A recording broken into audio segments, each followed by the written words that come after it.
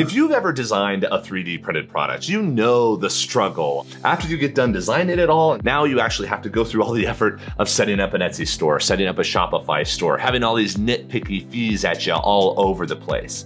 This is why millions of really amazing 3D printed products never actually come to market. They stay inside the 3D printing community where only the people who are privileged enough to have a 3D printer can get a hold of those products. So we thought, okay, let's go ahead and start working on this. And it took us a long time to figure out how to do it, but we eventually settled on portals. It takes seconds, maybe a couple of minutes to create a portal. You can upload the file, take some photos, and describe it honestly and concisely, and you have a product listing that you can make money from instantly.